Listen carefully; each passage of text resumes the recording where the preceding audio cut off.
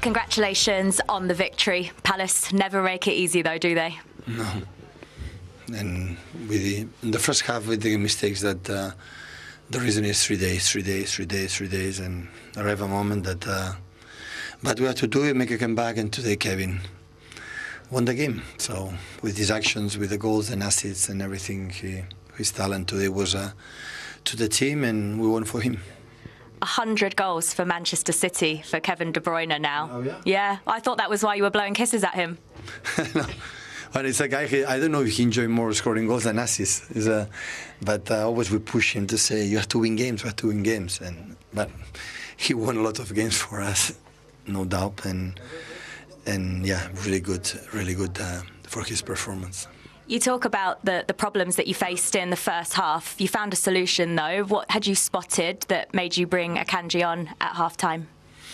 Yeah, he pushes a lot. Manu was unbelievable playing the left back and proved his potential. So he's an incredible player, and especially the first half, we attacked better in the sides. That with Rico and Oscar, they were really good. The young guys in that side, and the left also Kevin was being involved. But we adjust something. We were lucky to score the second early in the second half, like they scored in the first, give us composure, and after into actions we could close the game. Rico Lewis was the player that scored that goal early in the second half. Is that something you'd like to see more from him, adding goals to his game?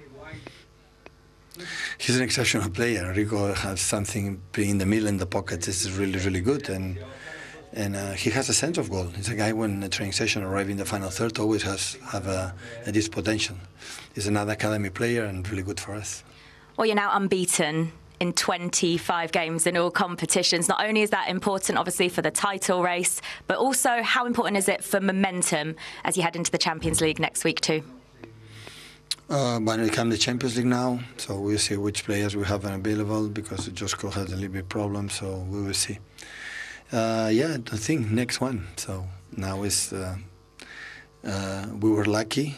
We were lucky to play early on at 12:30 to recover after Aston Villa, but we were lucky because now we arrived early in Manchester for recovery for these, I would say, stupid things, but these are not stupid. They are so important.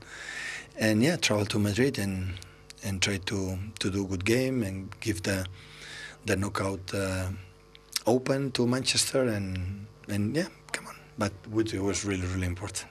Thanks for your time. Thank you. Thank you.